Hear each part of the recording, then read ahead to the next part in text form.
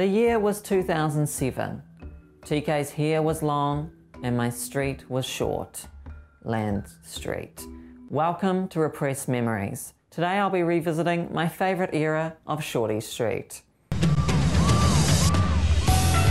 The thing that made Shorty so good in 2007 was the amazing characters. The Mackay family was some of my favourites. Hunter Mackay at the time was dating a woman called Tess who was way older than him. Justine and Callum Mackay did not approve. You probably shouldn't stay for much longer, then you have study to do. Oh, but I've made cake. Tess eventually did dump Hunter though, and of course, Hunter cried to the song Anchor Me on his iPod Nano.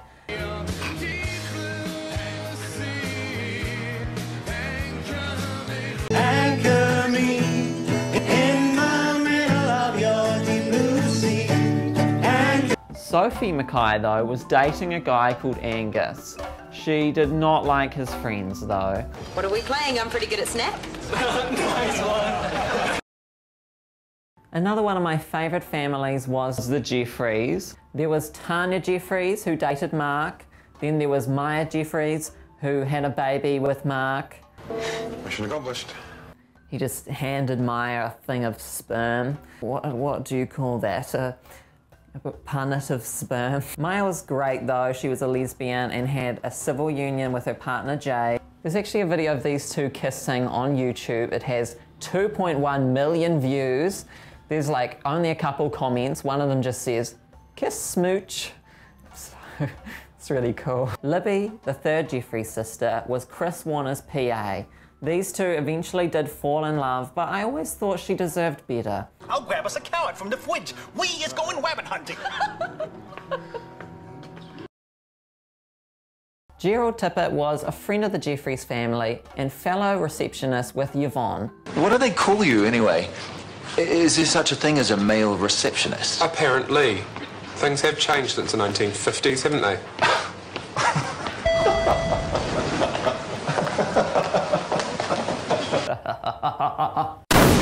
At one point in the show, Yvonne was trying to work out if Gerald was gay or not. He pranked her, pretended that he was on a date with this creepy guy, then he ended up setting Yvonne up with him instead. Well, where do we start? This guy is the creepiest fucking person I've ever seen in my life. Anyway, Yvonne was very annoyed at Gerald. I told Libby that I'd be meeting your gay partner tonight. She's convinced that you're gay. What am I going to tell her now?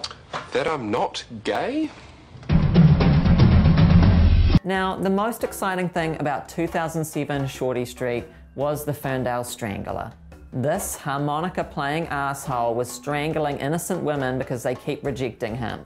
Even Gerald was getting more sex than Joey, and he was asexual, so that's pretty shame. At the time though, we didn't know who the Strangler was. It was very exciting. The finale was very scary. It was one of those episodes that has a PG rating before you watch.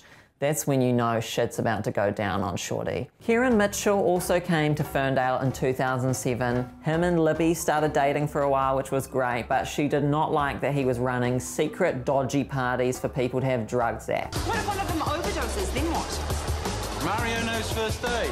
Who the hell is Mario? It's me, Mario. Now back in these days, Harry Warner was actually played by a completely different actor, and this kid was absolutely off the fucking rails. He keeps sticking knives into toasters. Harry, no!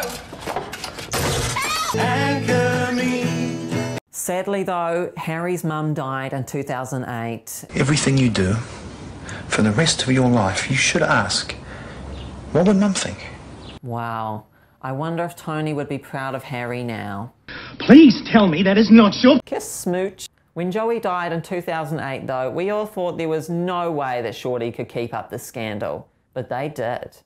Ethan Pearce became the new villain of the show. It was very obvious from the start though that he was the villain.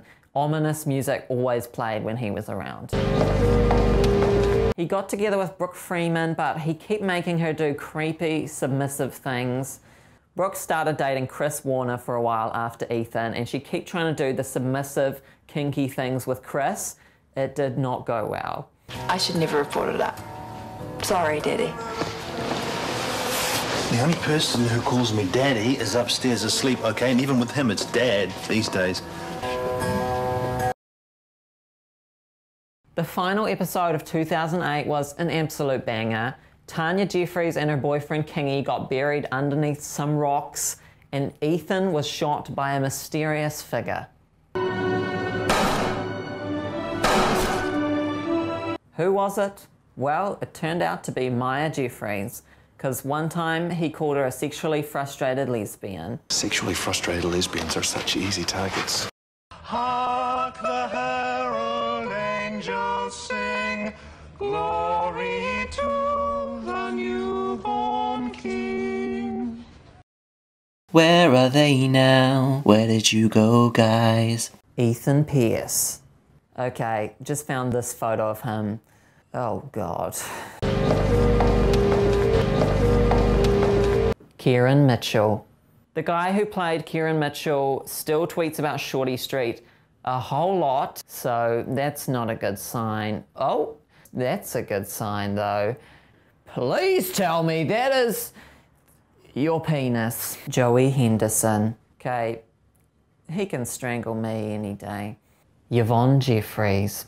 I actually met Yvonne Jeffries last year. It was great, but she did not look happy to see me.